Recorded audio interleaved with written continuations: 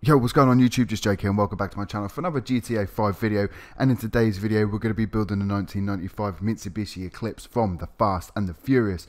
I am back on PC because this video wouldn't be possible if I was to do it on my PS4, because this livery that we need for this build isn't currently available in GTA Online. So I am in story mode on the PC using Franklin, of course. So let's start this video off by grabbing the car that we need. So for this build we are going to need the Mitsubishi Penumbra. So we're going to go into vehicle spawner. We're in the sports category. Let's grab the Penumbra up. There it is. So if you guys want to purchase this in GTA Online, I think it costs about 24 grand to purchase in Southern San Andreas Super Autos, or you can try and find it on the street, because you can find this car on the street and take it straight into LS Customs and do that. It is perfectly fine. So what we are going to do, we're going to take it into LS Customs as usual. I'm going to customize it in there. But then I'm going to have to bring it outside, go into the menus mod and add delivery that way, because even now in story mode when I go into LS Customs the delivery option isn't available, so I am going to have to go into the menus mod and add it in that way. So without any further ado, I'm going to get into the LS Customs and we're going to see what we think. So let's get in there.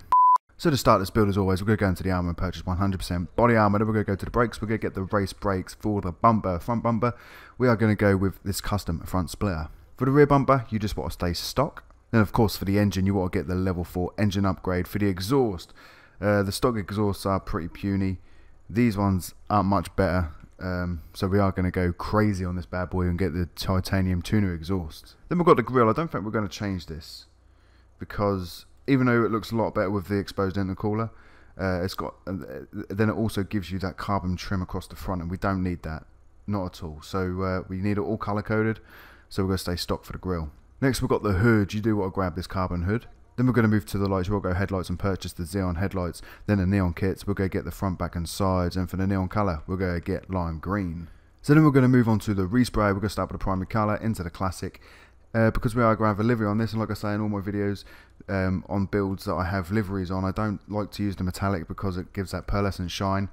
And the pearlescent shine don't only go onto the paintwork, also goes onto the livery as well, which I think is a bit strange. So I always go classic with cars that have got liveries on, and once you are in the primary colour, you want to go and grab this lime green.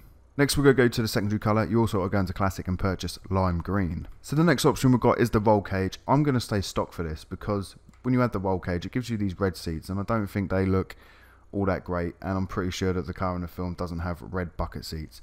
But luckily enough, as stock we do get some quite nice graphite bucket seats anyway, so I think this, the stock no roll cage option is definitely the best one to go with. Then we're going to go to the side skirts. You want to grab these ones, custom skirts 1. For the spoiler, we're going to get this GT wing. Then we're going to go to the suspension. You want to get the competition suspension. Transmission, we're going to get a race transmission, and obviously the turbo tuning. So next we're going to move to the wheels. The wheels that we've actually got right now are really close, to be honest. They're a little bit more deep dish than we need. So we are going to quickly go into the wheel type.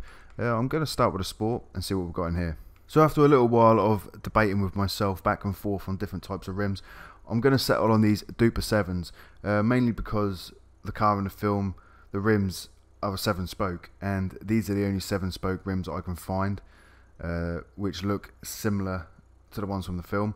They're not identical, but in my opinion they are the closest that we've got in the game. And I actually think they look really, really good. So yeah, you want to go with the Duper 7. And last but not least, whilst we're in LS Customs, we are going to go into the windows and purchase the light smoke window tint. Right, so let's get this bad boy out on the streets. We're going to get into the menus mod, and we're going to put this livery on. Boom. So we're going to start in the vehicle options. It's going to be menus customs. Pretty sure it was in the Benny's Lowrider mods. There we go. We've got the liveries, and there it is. That's what it's called. Almost Had You. That's what it's going to be called. And anybody who's a fan of the franchise will know that that's exactly what Paul Walker says to Vin Diesel after that race. He almost had him. Dude, I almost had you. There it is. That is the livery that we've been wanting for such a long time for this vehicle, because the Penumbra's been in the game since day one. And yeah, and for some random reason Rockstar's released a load of random liveries for random vehicles, which is awesome. And I'm really happy that they've released this one into the game file so far. They haven't actually officially released it to everybody online as of yet, but when they do, I think the Penumbra is going to be one of them new vehicles which is going to be revamped and people are actually going to be driving it again. And because this looks fucking sweet as hell, man. That livery actually looks really good. Look the same with all the liveries and all the cars. They're not identical to real life counterparts, but you can tell what it's supposed to be. You can tell this Penumbra is supposed to be an Eclipse. You can tell that this livery is supposed to be from the Fast and the Furious. And yeah, again, I think it looks awesome, man. So as always, guys, you let me know what you think of this car build down in the comments below. It's always appreciated. And if you did enjoy, please leave a like. And if you haven't already, why not subscribe to my YouTube channel for more GTA 5 content. And until next time, guys, I'm out. Adios.